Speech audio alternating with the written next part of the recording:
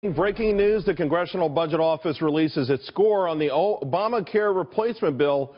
The highly anticipated report projecting that the House leadership's American Care Act would lower the federal deficit by a whopping $337 billion over the next 10 years, but it would also ultimately result in 24 million Americans losing their health insurance during that same time span. In fact, 14 million next year. Here to discuss Madison Gesiotto, Adam Goodman, Ford O Connell, and Gordon Gray.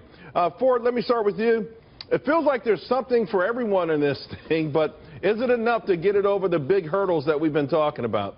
Well, let me say this. Keeping Obamacare is not an option, and that's why the Republicans have to keep playing offense on this. Look, no matter how many people that were going to be uninsured and projected by the CBO, Democrats were going to cry foul. Charles, the real headline today with this story is that it's going to save $337 billion over 10 years because that means that it qualifies for reconciliation. What that means to the viewer at home is I only need a simple majority to get the Republican plan through, and that's the actual headline today.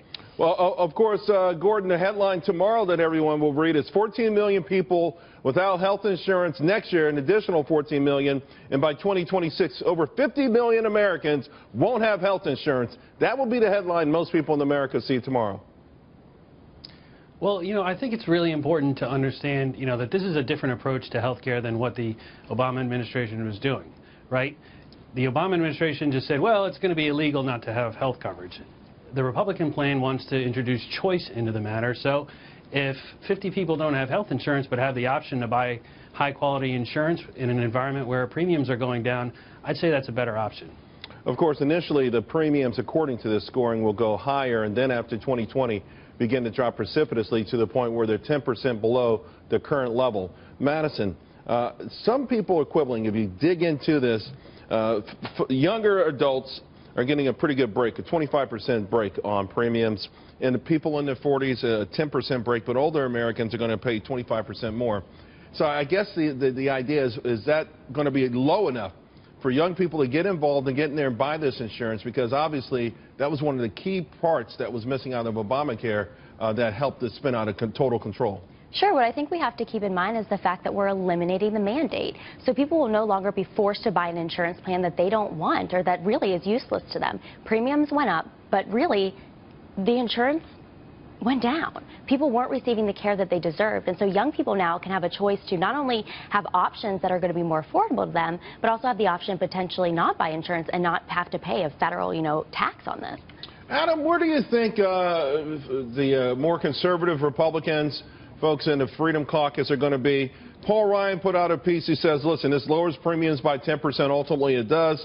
Reduces the federal deficit by $337 billion over 10 years. It does. Cuts taxes by $880 billion. That seems to be in the sweet spot of the Freedom Caucus, but I don't know. What do you think? When's the last time you heard from government they were going to reduce the deficit and actually did? I mean, this is actually going to reduce the deficit by $337 billion. And of course, what is astounding about all this is we are now seeing a wave of collective amnesia that's coming into play, administered by Democrats and fostered by liberal media, that wants us to forget there was a train wreck right ahead of us. That was like a ticking time bomb set to go off this year because of skyrocketing premiums and fundamentally our inability for many people to afford the deductibles to be able to even pay for health care. So I think there's going to be, with any kind of change, Charles, there's always a period of questioning and naysaying. But what we needed to do was to avoid a disaster that was right in front of us. And I think that today's news, even from the CBO, was a step in the right direction. Guys, just a few moments ago, the White House did come out on this. In fact, they came out swinging. I want you to take a listen to what they had to say about the CBO score. If Obamacare, if the ACA went away, the fact of the matter is that there would be 20 million who would not have coverage. The CBO looked at a portion of our plan, but not the entire plan. We disagree strenuously with the report that was put out. I think if you look for something the CBO may have gotten right in this report, it's that the premiums are actually going to come down in cost. The plan doesn't get rid of Medicaid expansion, right? So what the CBO has told you is if you're on Medicaid, that the day the mandate goes away, you're going to voluntarily get off Medicaid. Please tell me if anybody thinks that makes sense. Of course, OMB Director Mulvaney saying, if you've got 10 million people in the marketplace now, and the CBO says it's the majority of folks on the marketplace who will quit because they're not being forced to do it anymore, how do you come up with the number of 14 million? Gordon, is this a return to fuzzy math? I think there's good reason to question that. I think the CBO puts a pretty big weight on that individual mandate, and I think there's every reason to maybe take issue with that element of the analysis. Take issue? You can see where Price and Mulvaney were pretty upset about it because it does. I was scratching my head, ironically, even before the press conference, wondering where the number comes from. That's a shocking number. It will be, Madison, that will be the headline tomorrow. Forget about everything else. Forget about tax reduction, deficit reduction. The main thing is going to be that the GOP wants 50 million Americans ultimately not to have health care insurance. Well, of course, this is going to be the headline. I wouldn't expect anything different. It just goes to the mainstream media's narrative of slamming anything that both President Trump as well as conservatives in Congress want to do. They're not putting the American people first. The media is putting themselves first and their own interests first.